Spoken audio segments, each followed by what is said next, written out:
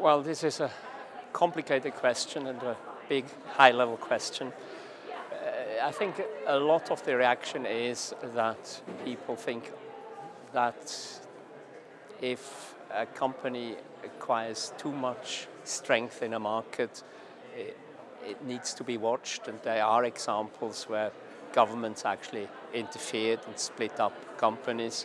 And as you know, there are proposals on the table also to do the same with the internet giants. But again, the internet is a complicated and complex technology, and also splitting up these internet giants would not be that easy.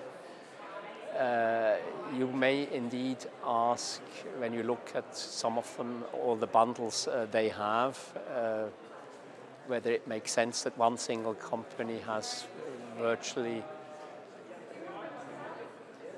I don't know what social networks you all use, but presumably you're on Instagram and WhatsApp and Facebook, and these are all owned by the same company. So how much of your life you actually give to this particular company?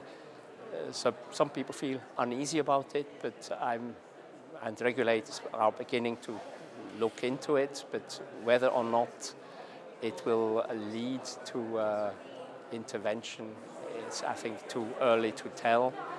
But I think it's just a natural unease about too much power, market power, by just a few.